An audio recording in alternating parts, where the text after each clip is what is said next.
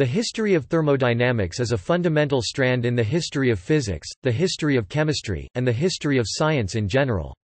Owing to the relevance of thermodynamics in much of science and technology, its history is finely woven with the developments of classical mechanics, quantum mechanics, magnetism, and chemical kinetics, to more distant applied fields such as meteorology, information theory, and biology, physiology, and to technological developments such as the steam engine, internal combustion engine, cryogenics and electricity generation.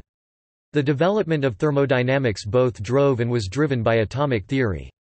It also, albeit in a subtle manner, motivated new directions in probability and statistics. See, for example, the timeline of thermodynamics.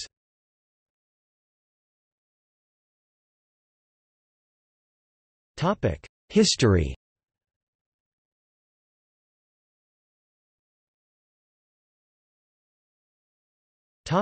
Contributions from antiquity. The ancients viewed heat as that related to fire. In 3000 BC, the ancient Egyptians viewed heat as related to origin mythologies. In the Western philosophical tradition, after much debate about the primal element among earlier pre-Socratic philosophers, Empedocles proposed a four-element theory, in which all substances derive from earth, water, air, and fire. The Empedoclean element of fire is perhaps the principal ancestor of later concepts such as phlogon and caloric. Around 500 BC, the Greek philosopher Heraclitus became famous as the flux and fire philosopher for his proverbial utterance, "All things are flowing." Heraclitus argued that the three principal elements in nature were fire, earth, and water.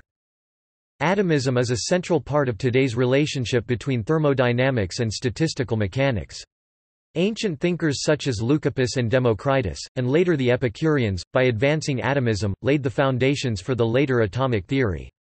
Until experimental proof of atoms was later provided in the 20th century, the atomic theory was driven largely by philosophical considerations and scientific intuition. The 5th century BC, Greek philosopher Parmenides, in his only known work, a poem conventionally titled On Nature, uses verbal reasoning to postulate that a void, essentially what is now known as a vacuum, in nature could not occur. This view was supported by the arguments of Aristotle, but was criticized by Leucippus and Hero of Alexandria. From antiquity to the Middle Ages, various arguments were put forward to prove or disapprove the existence of a vacuum, and several attempts were made to construct a vacuum, but all proved unsuccessful. The European scientists Cornelius Drebbel, Robert Fludd, Galileo Galilei and Santorio Santorio in the 16th and 17th centuries were able to gauge the relative coldness or hotness of air, using a rudimentary air thermometer or thermoscope. This may have been influenced by an earlier device which could expand and contract the air constructed by Philo of Byzantium and Hero of Alexandria. Around 1600, the English philosopher and scientist Francis Bacon surmised, "Heat itself, its essence and quiddity is motion and nothing else." In 1643, Galileo Galilei, while generally accepting the sucking explanation of horror vacui proposed by Aristotle, believed that nature's vacuum abhorrence is limited. Pumps operating in mines had already proven that nature would only fill a vacuum with water up to a height of approximately 30 feet. Knowing this curious fact, Galileo encouraged his former pupil Evangelista Torricelli to investigate these supposed limitations. Torricelli did not believe that vacuum abhorrence, horror vacui, in the sense of Aristotle's sucking perspective, was responsible for raising the water. Rather, he reasoned, it was the result of the pressure exerted on the liquid by the surrounding air. To prove this theory, he filled a long glass tube sealed at one end with mercury and appended it into a dish also containing mercury. Only a portion of the tube emptied, as shown adjacent, approximately 30 inches of the liquid remained. As the mercury emptied, and a partial vacuum was created at the top of the tube. The gravitational force on the heavy element mercury prevented it from filling the vacuum.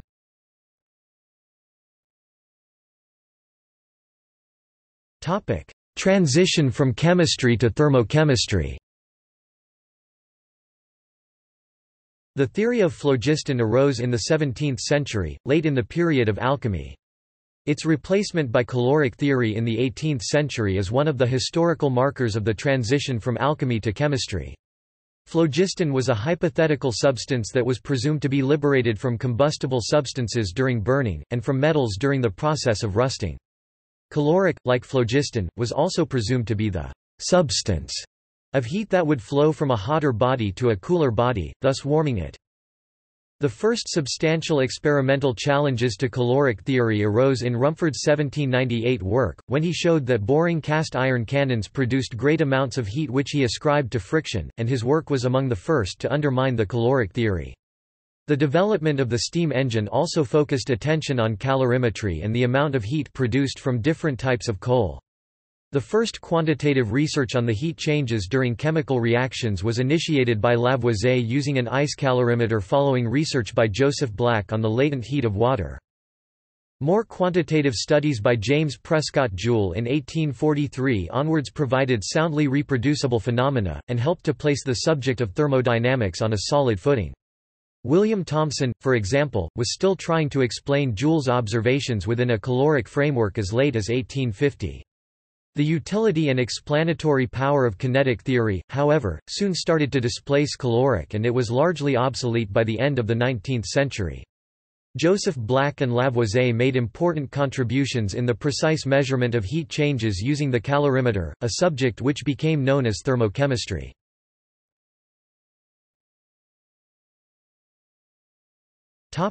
Phenomenological thermodynamics. Boyle's Law 1662. Charles's Law was first published by Joseph Louis Gay-Lussac in 1802, but he referenced unpublished work by Jacques Charles from around 1787. The relationship had been anticipated by the work of Guillaume Amontons in 1702. Gay-Lussac's Law 1802.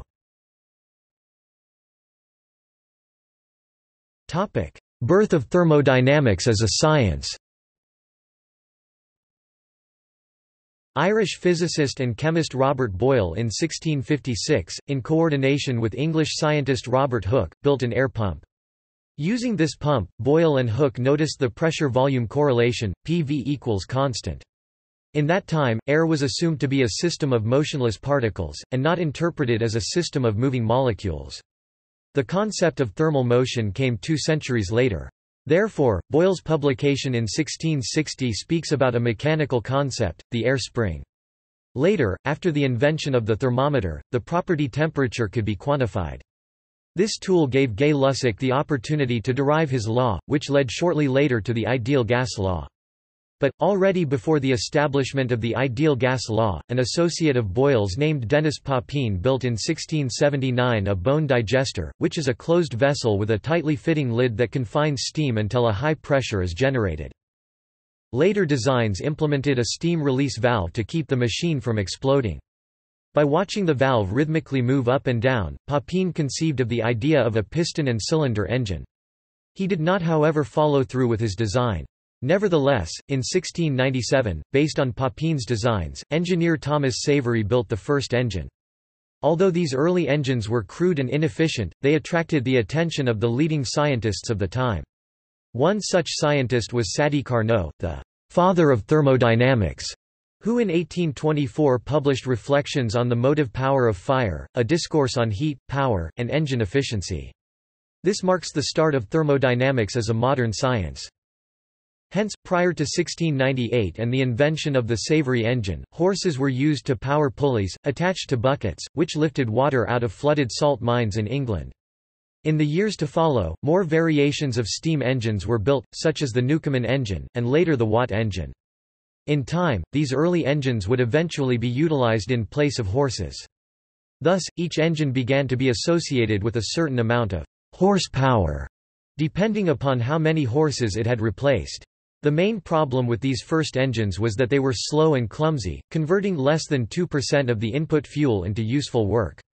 In other words, large quantities of coal or wood had to be burned to yield only a small fraction of work output. Hence the need for a new science of engine dynamics was born. Most cite Sadi Carnot's 1824 book Reflections on the Motive Power of Fire as the starting point for thermodynamics as a modern science. Carnot defined motive power to be the expression of the useful effect that a motor is capable of producing. Herein, Carnot introduced us to the first modern-day definition of work, weight lifted through a height. The desire to understand, via formulation, this useful effect in relation to work is at the core of all modern-day thermodynamics. In 1843, James Joule experimentally found the mechanical equivalent of heat. In 1845, Joule reported his best-known experiment, involving the use of a falling weight to spin a paddle wheel in a barrel of water, which allowed him to estimate a mechanical equivalent of heat of 819 feet lbf, BTU 4.41 J per cal. This led to the theory of conservation of energy and explained why heat can do work. In 1850, the famed mathematical physicist Rudolf Clausius coined the term entropy.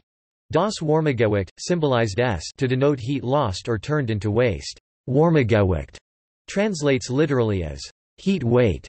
The corresponding English term stems from the Greek trepo, I turn. The name thermodynamics, however, did not arrive until 1854, when the British mathematician and physicist William Thomson, Lord Kelvin, coined the term thermodynamics in his paper on the dynamical theory of heat, in association with Clausius. In 1871, the Scottish mathematician and physicist James Clerk Maxwell formulated a new branch of thermodynamics called statistical thermodynamics, which functions to analyze large numbers of particles at equilibrium, i.e., systems where no changes are occurring, such that only their average properties as temperature T, pressure P, and volume 5 become important. Soon thereafter, in 1875, the Austrian physicist Ludwig Boltzmann formulated a precise connection between entropy S and molecular motion. S equals K log W display style S equals K log W, being defined in terms of the number of possible states W such motion could occupy, where K is the Boltzmann's constant. The following year, 1876, chemical engineer Willard Gibbs published an obscure 300-page paper titled, On the Equilibrium of Heterogeneous Substances, wherein he formulated one grand equality, the Gibbs free energy equation, which suggested a measure of the amount of useful work attainable in reacting systems. Gibbs also originated the concept we now know as enthalpy H, calling it a heat function for constant pressure. The modern word enthalpy would be coined many years later by Heike Kamerlingh Onnes, who based it on the Greek word enthalpon meaning to warm. Building on these foundations, those as Lars Onsager, Erwin Schrödinger, and Ilya Prigogine, and others, functioned to bring these engine concepts into the thoroughfare of almost every modern-day branch of science.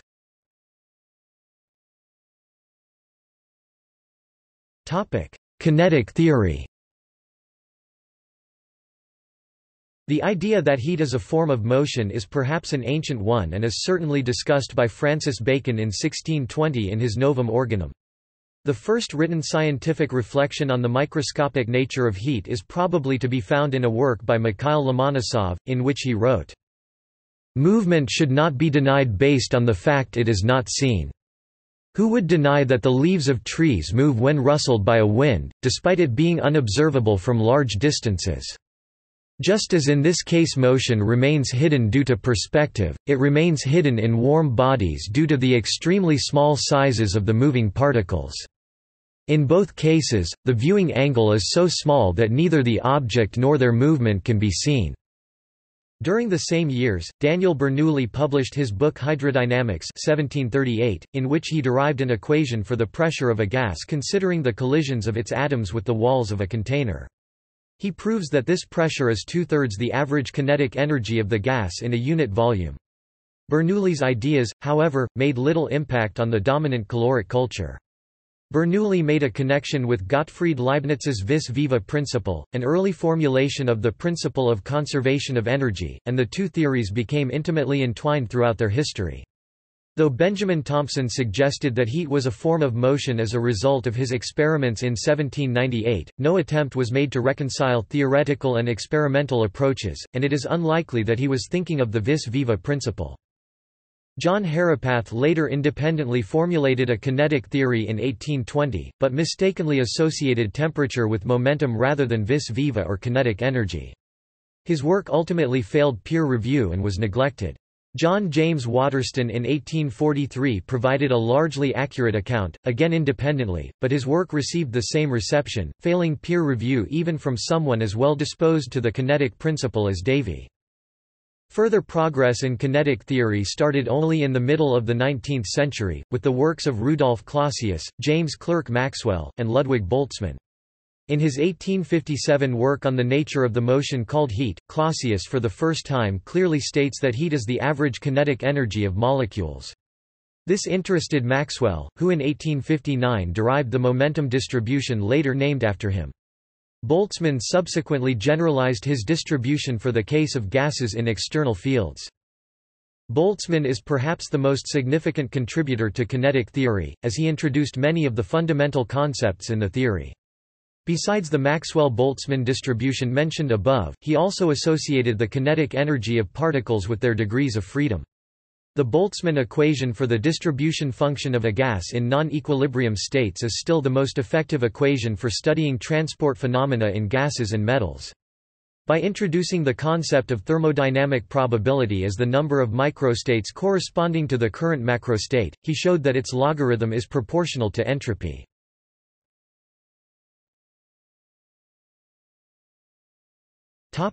Branches of thermodynamics. The following list gives a rough outline as to when the major branches of thermodynamics came into inception. Thermochemistry 1780s, Classical thermodynamics 1824, Chemical thermodynamics 1876, Statistical mechanics, c.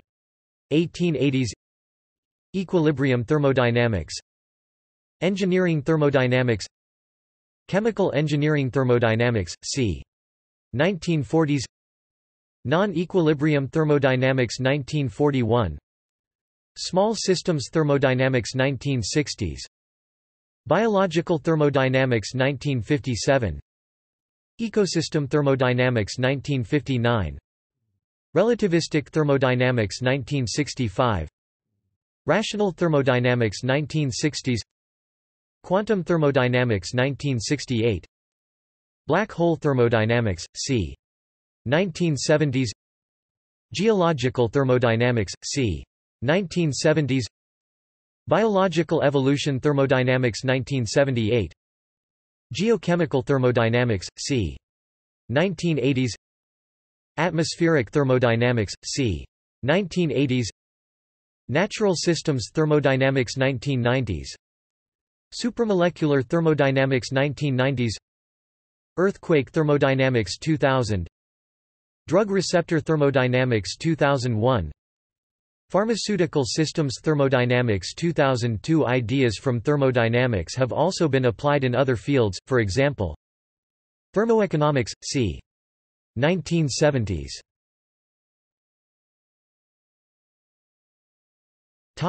Entropy and the second law. Even though he was working with the caloric theory, Sadi Carnot in 1824 suggested that some of the caloric available for generating useful work is lost in any real process. In March 1851, while grappling to come to terms with the work of James Prescott Joule, Lord Kelvin started to speculate that there was an inevitable loss of useful heat in all processes. The idea was framed even more dramatically by Hermann von Helmholtz in 1854, giving birth to the spectre of the heat death of the universe. In 1854, William John Macquorn Rankine started to make use in calculation of what he called his thermodynamic function. This has subsequently been shown to be identical to the concept of entropy formulated by Rudolf Clausius in 1865. Clausius used the concept to develop his classic statement of the second law of thermodynamics the same year.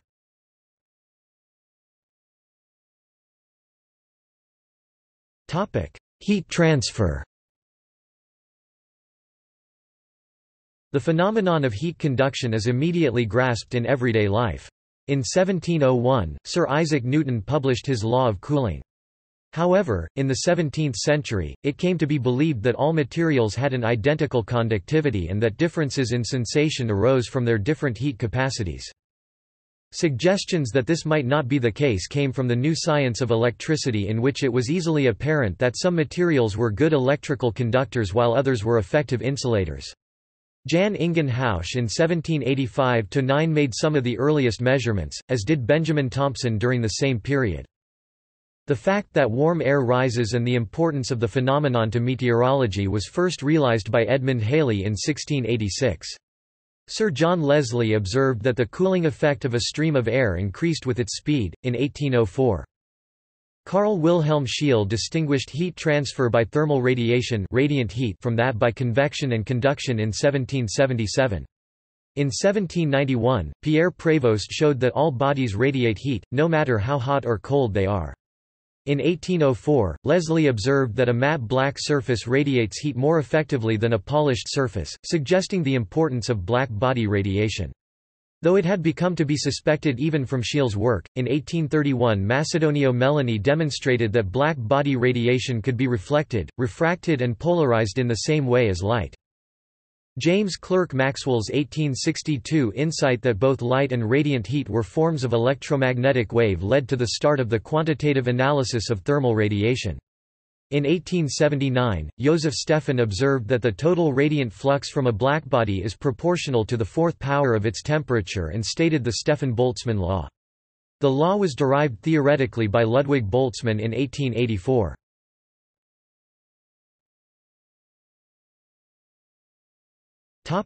Absolute zero.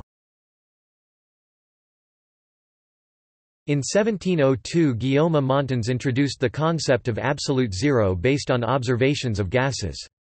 In 1810, Sir John Leslie froze water to ice artificially.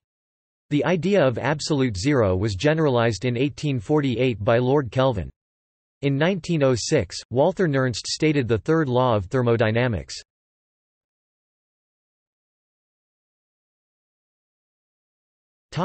See also: